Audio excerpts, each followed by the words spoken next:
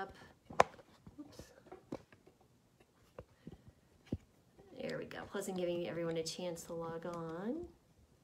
There we go. Is that better, guys? Okay. They make this way more difficult. Okay, now I'm good. Okay, very good. I don't know why it's doing that. If you start the video sideways, it's supposed to go sideways, but apparently it doesn't want me to do that today. So I apologize for the narrow view. We still get the same information. Great. So welcome, everyone. I'm glad we're getting some people on here. Great. Thank you guys so much. You know, no little technical difficulty never hurt anyone. All right, I'm going to get this light back on here. Perfect. Okay, so hello again. I'm Dr. Laurie Marbas, and I am, excuse me, a family medicine physician who has worked with Dr. Joel Fuhrman before, and I actually was his medical director for the Boca Raton resort that we had going clinic back in early 2017. That was an adventure that was amazing. I learned a lot until it was no longer available to be there, and now they've moved it to California, and it's amazing there as well. I'm not working for them there, but did enjoy it. We had investors in Florida that decided that they did not want to invest any longer, and that's why it closed. But it was still an amazing opportunity. Some wonderful stories that came out of there, but I do want to share with you. I have lots of experience with Dr. Fuhrman's program, being Nutritarian, and how to teach these type of things. So I want to make sure and share that with you. But the important thing is that, you know, you'll hear a lot of doctors talk about what to eat, how to eat it, how often, what to avoid, but they never teach you how to do it on a budget. Okay, so when I switched my entire family literally overnight to a whole food plant-based diet 7 years ago, I had 3 teenagers and a husband. 2 of them were boys. They eat a lot of food, a lot of food. And I was like, wow, is this going to be more expensive? But actually it dropped $400 a month. So as I was working with patients, I was working in Colorado at that time, and many of them were on a budget. I had a patient, you know, patients who were on Medicaid, they were on Medicare. We had one Walmart in our little town, and then one kind of like a Kroger or a City Market or a Publix type of store. So we didn't have a lot to choose from. We certainly didn't have a Whole Foods nearby, plus they're expensive, but the nearest Whole Foods, there was one Whole Food on the entire western side of Colorado, and it was like 2.5 hours away. So we had to be very practical. There weren't a lot of places to eat out, so we eat out, you know, we'd make a lot of food at home. Where the town that I lived in was about 20 minutes away from those 2 grocery stores. So actually, I had to drive 20 minutes just to even get to a decent grocery store at that time. So again, it was, you know, when you go, it's not like I could just jump in the car and, you know, in 5 minutes be at a grocery store and buy something. So to be very mindful of my choices and what I was doing. But when you save $400 a month, that's like getting a raise. So I think that's really important to point out that I have done this. And when I was in Florida, I went ahead of my family for about 7 months. I was there by myself, and I thought it'd be a great time to experiment with budget as well. So the average stamp or food stamp or SNAP program individual, one adult in the US, gets about $7 a day. So I thought, well, can I do this on $7 a day? And you know what? It was actually very doable. And did I have the luxury of lots of different exotic foods? No, but I got the basics. I certainly met the Nutritarian criteria and made some videos about that as well and share those with people. So it's really important that you understand, do not let the cost of food get in your way of actually eating healthy. There are ways around it, and I have 15 tips to help you with that. But I did want to say one Dr. Fuhrman quote, and if you're familiar with Dr. Fuhrman, he's very straightforward, but I love what he said here about this. He said, don't you find it ironic? And he's talking about, he's talking about the USDA, the United States Department of Agriculture. So now you have to understand the whole idea of the USDA is to promote animal agriculture, but they're also in charge of our nutritional guidelines that are set forth that schools have to follow and public institutions. So I thought it would find this interesting, this quote, and I've used it before in other lectures. So don't you find it ironic that the program was designed by our own government, promoted with our tax dollars, and justified on the ground that it served the public interest? Our government spends over $20 billion on subsidies to support the beef and dairy industries, and this keeps the prices of these products artificially low. Therefore, we pay billions to promote the production of expensive, disease-causing foods, and then we pay the medical bills associated with eating these foods. Our tax dollars are actually used to make our society sicker and keep our health insurance costs high. So I think that's a perfect example why you may be confused and people go, well, why can't I go to McDonald's and buy, $1 hamburger? I don't know if it's $1, it's somewhere in there. And then I have to go and I want to buy a pint of even conventional, blueberries or strawberries. They're like $5 for like 6 to 8 ounces. How is this possible? And that is why. Because if we let, the natural course of events, just the marketplace, and we didn't have subsidies, that meat and that dairy would be so expensive. It would be on the opposite end of where our fruits and vegetables are. We should be subsidizing these healthy foods and then, making the ones that make us sick actually come to market and bear the prices of actually coming, and then we'll have less of them. But anyway, I thought that would be interesting just to kind of set this, the stage of where we're at and why we have to even have this discussion on the food and making it on a budget. Okay, so first of all, I'd like you guys to think about some of the grocery stores that you may frequent. I mentioned Walmart. They're certainly gathering more organic foods. They have wider selection now. There's Kroger's, City Market, Aldi's is getting much more in line with organic foods. And then when I was in Florida, I did a lot of Aldi shopping.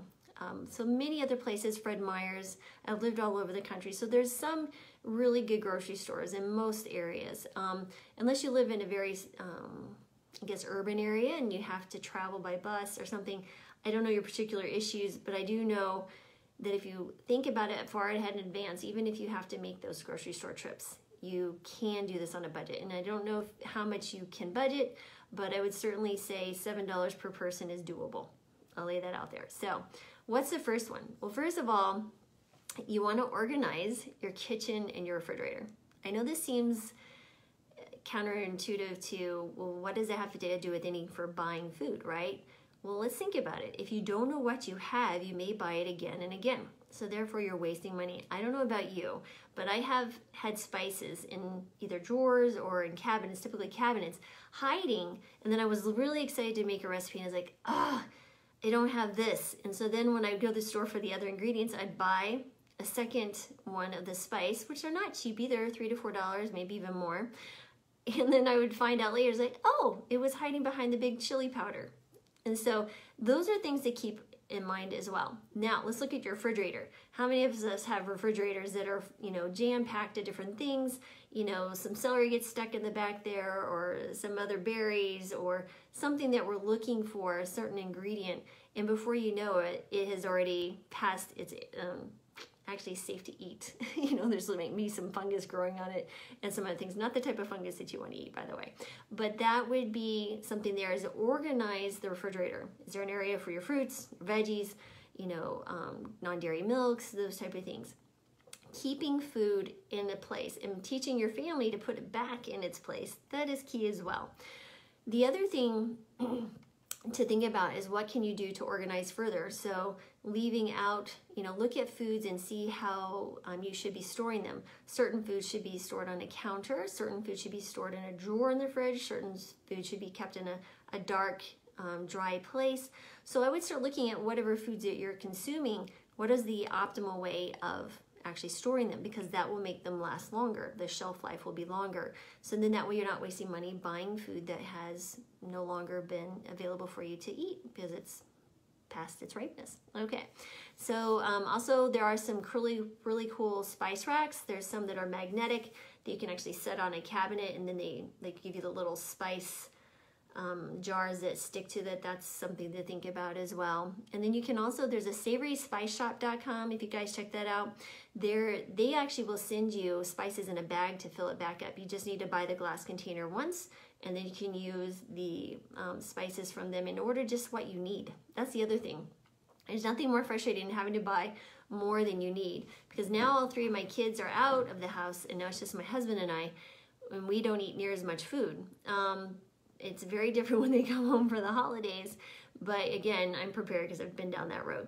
All right, so the other idea is to plan either your meals for the week or plan your meals for every 3 to 4 days. So it's difficult to go day to day and decide what you're going to eat, because one of the times you have to understand, or many of the times you have to understand, is that we're going to be in a hurry. We're all very, very busy, and to not be prepared means that you're failing. So what is you plan to succeed, or you plan to fail is failing to plan? Or let's see, what is it? If you fail to plan, you plan to fail. There we go. So it's the same idea with anything, but especially with foods, because when you're hungry, or whatever, when you're tired, you're more likely to feel the need to just go through a drive-through, to just buy some frozen meals that aren't so healthy for you, even let's say they're quote-unquote vegan. So we really want to stay away from the processed foods as we can. So if you plan your meals in advance, do batch cooking either once or twice a week. If you do it once a week, you can freeze certain things like veggie burgers or soups or stews, those type of things, because they thaw well. And then in the morning, the night before, or the morning before you leave to go to work, or whatever your daily tasks are, if you have a big thing of soup for the evening, you can put it in the fridge and it'll slowly thaw. You can also use a slow cooker, lots of different ways to do different things. You can even use mason jars, set out your ingredients for a soup for later in the week if it's something you don't want to prepare in advance.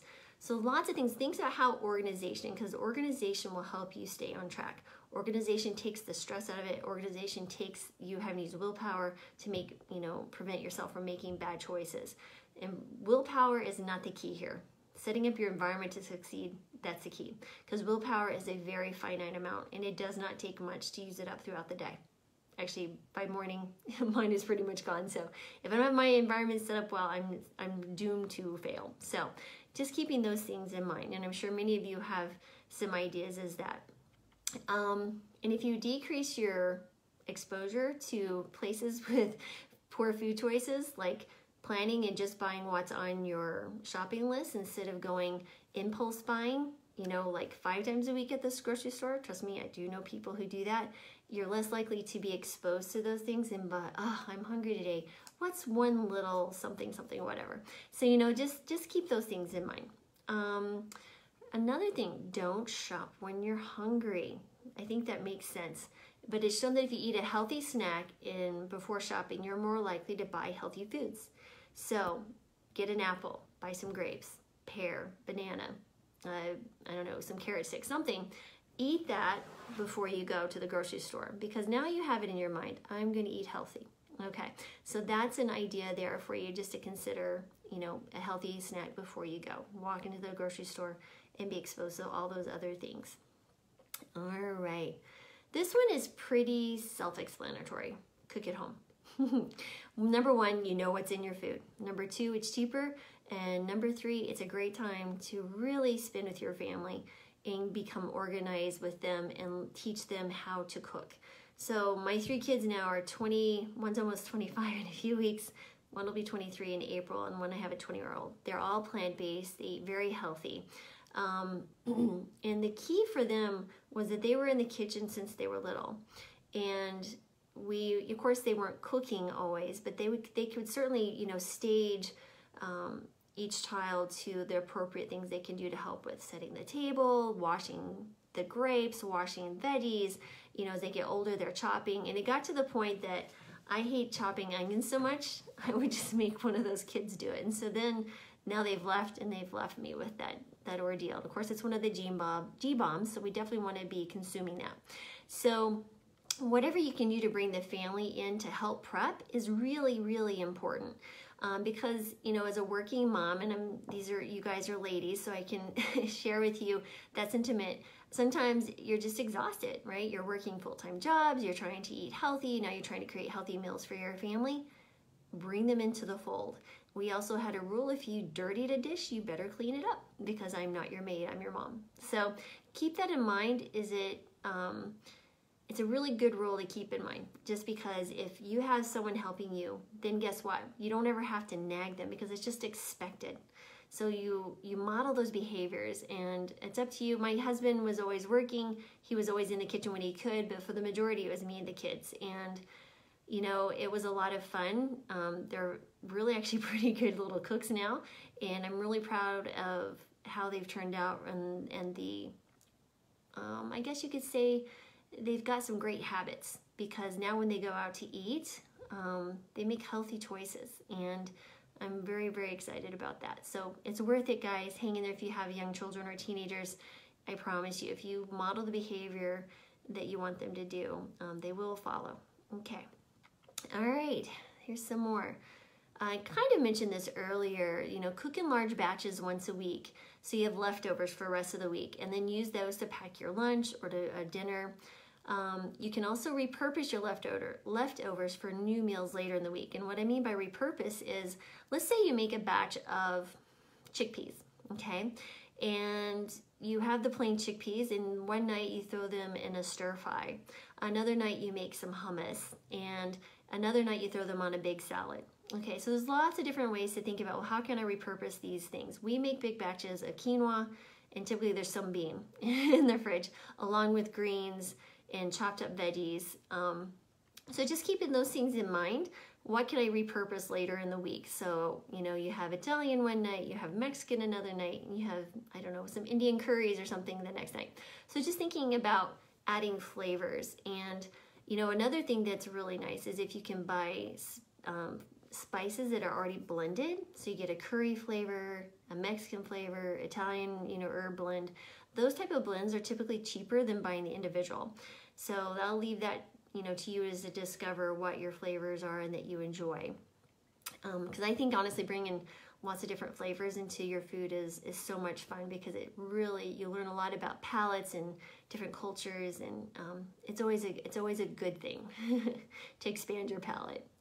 All right, okay.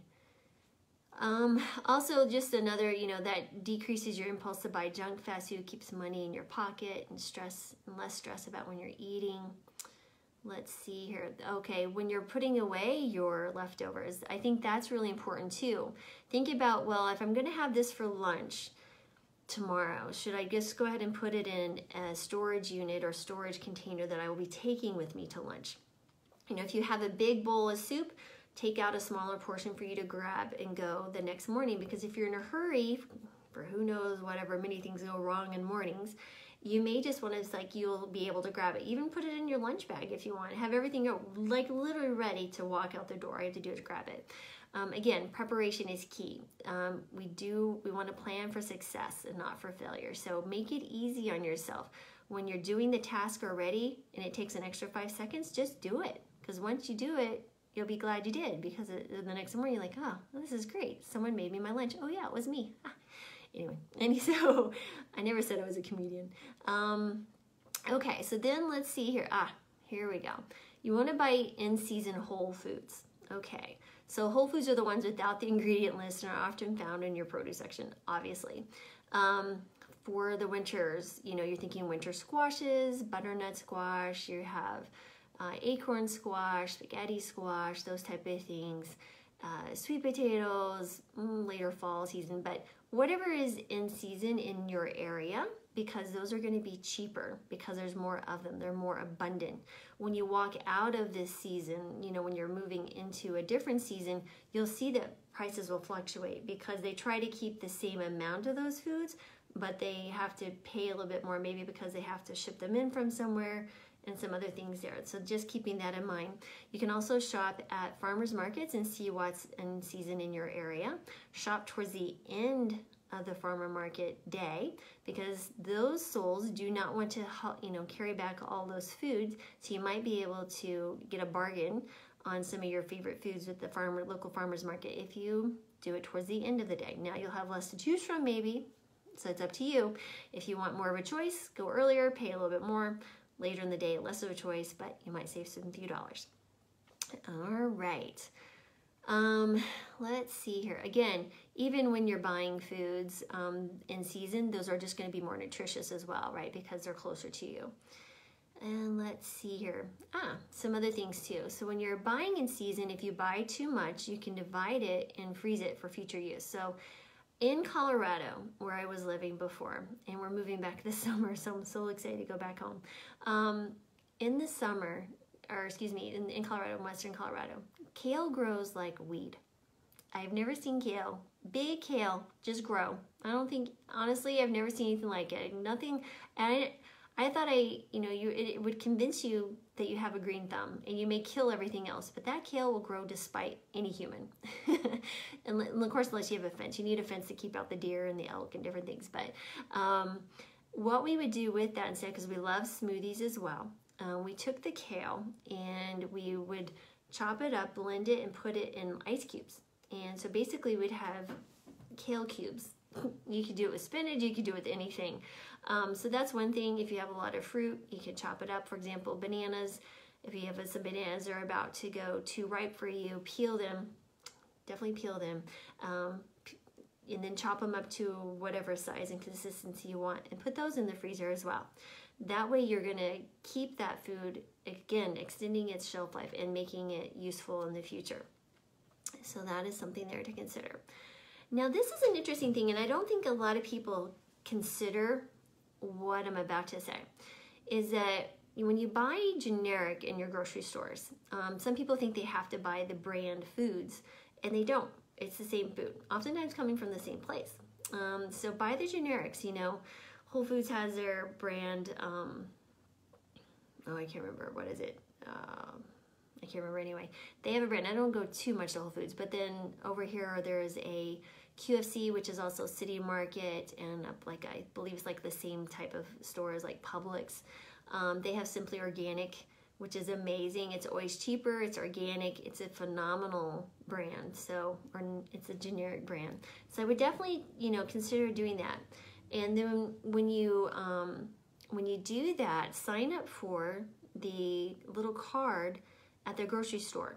So what happens is they will want you to come back. So you have to think like a marketer. So if you sign up for those little cards, they're going to send you coupons, but they're not going to send you for coupons for things that you don't buy.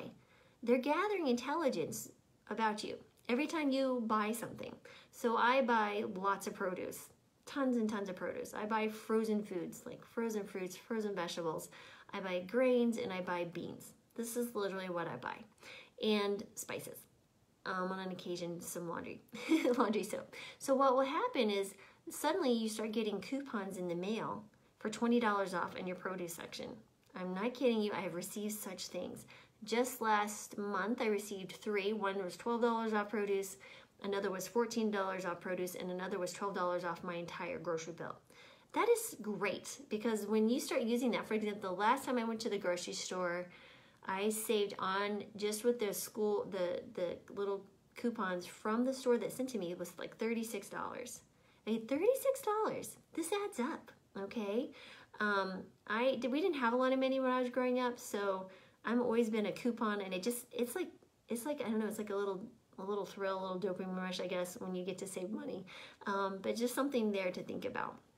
And then if you can, tell your patients this, how exciting to help them save money so they can spend it on more important things. Well, food is very important, but I mean, you know what I mean. All right. And then let's see here. Of course, I would tell other people, but you guys are in the Nutritarian study. I don't have to tell you to stop buying processed food. But the reason I would tell someone such a thing is because processed food means that there's an added layer that someone did something to that food. Beyond the fact that it's more nutrient poor, it's that's an added cost to that food. So, if you take an apple and convert it to applesauce, it's going to cost more than the apple, right? So I could buy an apple and just throw it in my blender, and I would get the same amount, and maybe it's, a quarter of the cost or less. Just thinking about that might be helpful. Here we go. So stock on foods when they're on sale, if you have space. And if you're finding that there's particular foods that you like me and black beans, I've been friends for a very long time. Ever since I was a small child, I have loved black beans. So when I see that, I go to QFC here, and they've got there's little quad packs of these organic black beans in the can, and I don't mind eating canned beans.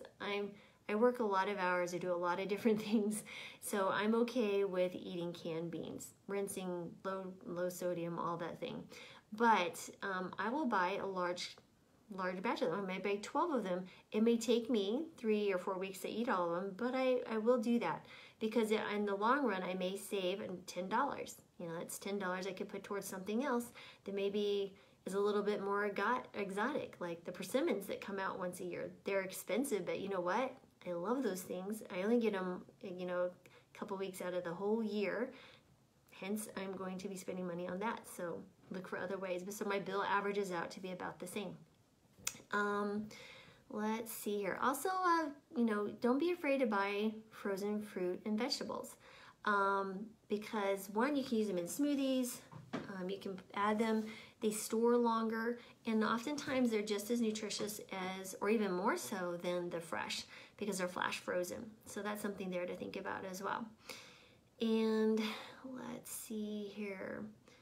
Okay, you might want to consider buying food in the bulk section as well. Sometimes that's cheaper, and you can look on the price indicator in the grocery store. It'll tell you how much per ounce that you're buying.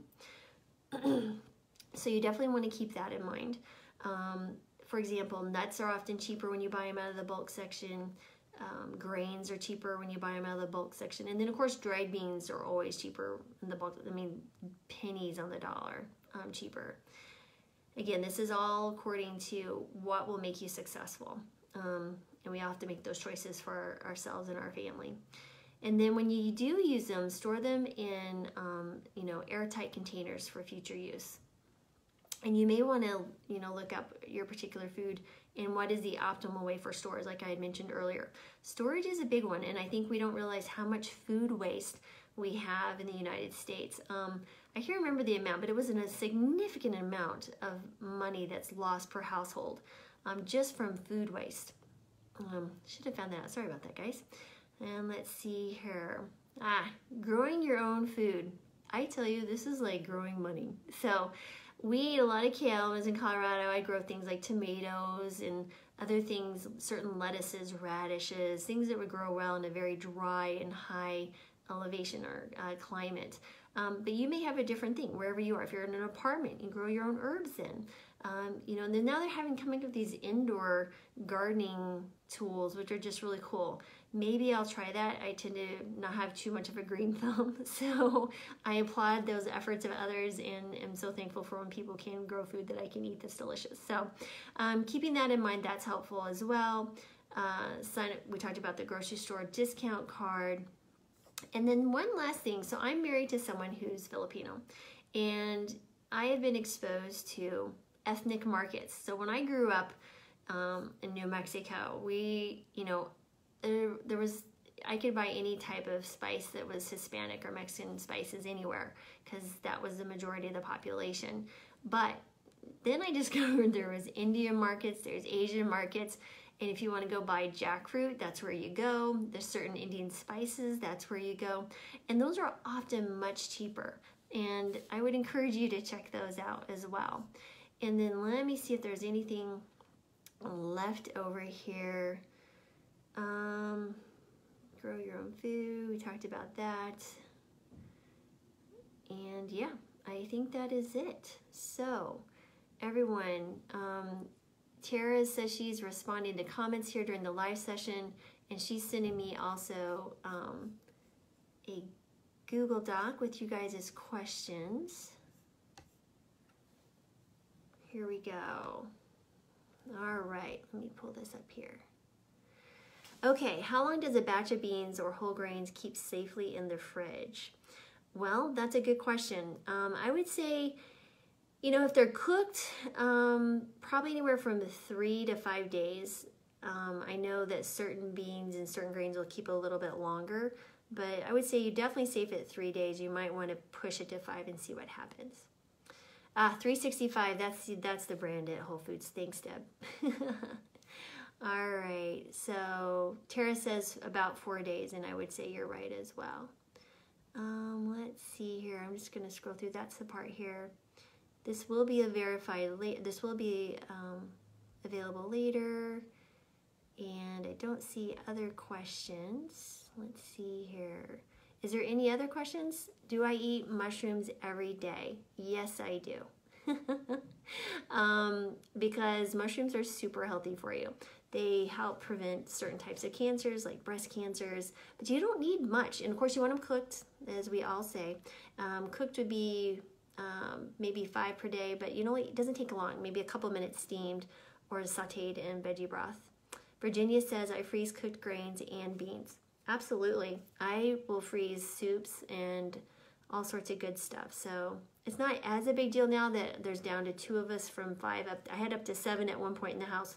So trust me, I was big into batch cooking, and however I could say. Are canned mushrooms as good as fresh? I buy the can from Costco. You know, that's actually a really good question. I don't know. I haven't really looked at the nutrient profile of those. I typically buy fresh because I don't use the can before. Actually, I don't think I've ever bought canned mushrooms. That's actually a really good question. There was not a Costco near me, so I never, there used to be a long time ago when I lived in Virginia when I was in the military, but I'm not really sure, and I'm sorry, Sharon, I don't know, I hate to tell people one thing and not the other. I don't know the exact truth on the nutrient quality. Then again, I will eat beans that are canned, so. All right, any other questions? You guys are great. Let's see here. Do you guys have any other, sorry again, for those who are gonna watch later about the being sideways in the beginning. So, do you guys have any particular budget-friendly tips that you would like to share with others here that I didn't mention? Because I'll tell you, the one place I really think you can do very well is Aldi's. They have different foods, different times, but you can get really good food there, very, very reasonably cost. So, all right.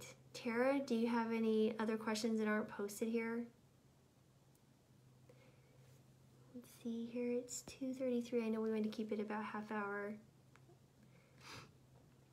Well, I sure do thank you guys for listening, and I hope it was helpful.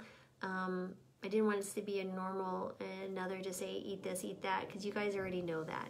I want this to be something that you can think about and really move, you know, make it easier, make that finish line easier to do every day. Different nutritional value of packaged, pre-chopped veg versus fresh, like red cabbage. And Mary asked that question. So it's interesting. So when you look at certain things, excuse me, cabbage probably wasn't the biggest, I wouldn't worry so much, but certain cruciferous like kale, or not kale, but broccoli, and certain ones that when you chop them, they become more nutritious, and you need to let them sit for maybe 40 minutes to actually bring the nutritional content to the highest level. When they're frozen and chopped, they may not take the time to allow them to do that. So that's where I would say, like broccoli and cauliflower, you might want to chop them at home and let them sit. And you know, you may not be able to get the same nutritional quality on certain chopped vegetables. Cindy says, I don't know if it was mentioned, buying storable, freezable produce at local restaurant supply. Oh wow, like 25-pound potatoes, 3-pound bag broccoli. You know what, that's actually really, really a good idea. There was a natural grocery store in Colorado, and they would sell this huge bag of quinoa. I mean, it's like a $25, 25-pound bag for like $30. It was like almost $1 a pound, which was really cheap for me back then to even get it to where I was living. So pretty sure that was around it was. I just remember it being much cheaper than buying the smaller packages of the quinoa, because we went through a serious quinoa phase. So, all right. Thank you guys so much for listening. If there's any last questions, I'll hang on. If not, oh, I did want to mention, if any of you are struggling to help, you need some questions about doctors and different things, I'm also doing telemedicine. I work for a telemedicine company called Doctor on Demand, and I see any patient. There's an app, it's called Doctor on Demand, you can download. I'm licensed in 13 states, Washington, California, Colorado, Arkansas, Texas, Virginia, Florida, Georgia, Ohio, Pennsylvania, Kentucky, New York. Oh, I'm sure I'm missing something in there. But those, you can see where I am listed. So if any of you have any questions and you're like, I can't find a helpful plant-based doc, feel free to find me there. I have several folks that have found me on Facebook. Cyrus and Robbie from Mastering Diabetes. I see a lot of their folks as well. So, Virginia says, diagnosed with osteoporosis, I'm choosing not to take meds, nutrition for me. And that is brilliant. Thank you for being part of this. Let's see here. Do you think the Nutritarian protocol provides protection from breast cancer recurrence versus prescription? I would say so, because if you think about cancer and the different reasons that it would recur are oftentimes the same reasons that they would start in the beginning. So if you're eating a nutritarian diet and this very, very high nutrient dense foods daily, you're going to be doing everything in your power to prevent the recurrence of breast cancer. Absolutely most important thing you can do is feed your body well. What vegetables should we buy organic? So if you go to ewg.org, it's an environmental working group, there is a Dirty Dozen and a Clean 15 list. I would buy the Dirty Dozen organic. That will give you a really good idea, because we want to try and stay away from the the herbicides and all the pesticides that they're spraying on our food these days. Doctor on Demand, Jan, that's the name of it. Doctor on Demand. I am not licensed in New Mexico. I'm sorry. Okay, and then my other website, if you guys need any other information that we have or want to refer people to you, is healthyhumanrevolution.com. We also have a page. We do live videos every week answering questions. So those are at Monday at 5 p.m. Pacific Standard Time. It's Anthony and I. Anthony lost 160 pounds. And then, of course, I'm the doc on there. So be happy to answer questions there as well. So always looking to educate. So any other questions before I go, Tara? Is that it? I think that's everything. Okay. All right. Well, thank you all for watching. I so appreciate your time. And if you have any other questions, I'm sure Tara will send me a follow-up and we can see what I can do to help out there too. So you guys have a great day. Tara, if there's anything else I need to do, I'm going to assume not. All right. Well, thank you guys. You have a great day.